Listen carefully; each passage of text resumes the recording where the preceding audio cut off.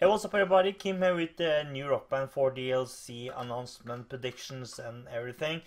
And I already know what this week's DLC is since it's gonna got spoiled to me in the Discord. I just know that it's metal, but I don't know what that is because I was just checking my Discord because this is a little bit late because I just had band practice and I just come home from it. But anyway, it's gonna be metal. Let's just check what it is. Hopefully it's gonna be something good. Breaking fucking Benjamin. I love that band. Nothing I know about though.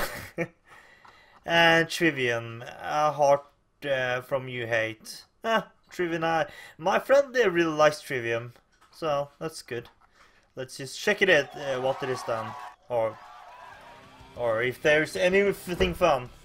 Yeah, we already see that the drum shot is gonna be fucking amazing this week.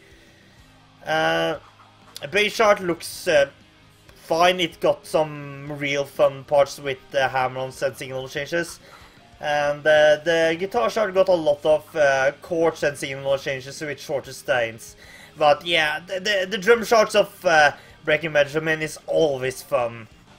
I don't think there's a single one of the Breaking Benjamin songs that isn't fun. This drum shot looks a little bit more tame, but still looks okay for the most part. Oh yeah, here the drum shot becomes a lot more fun. You got some old strumming in the bass chart and a lot of hammer-ons in the guitar chart. This could be one shot that I'm actually gonna struggle with, so yeah. Yeah, there's a bunch of hammer-ons in the guitar chart. Yeah, but that's the new DLC of this week. Finally, we're gonna get some metal. It's been like 4 months or so since the last time, and I'm sure some of you are very happy about that, me included.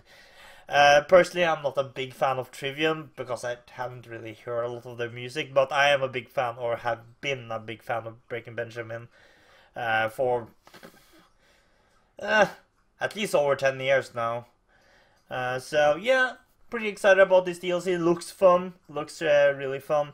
But anyway, tell us in the comments your thoughts of this week's DLC, and I'll see you on Thursday and Friday with the DLC reviews. See you next time, man.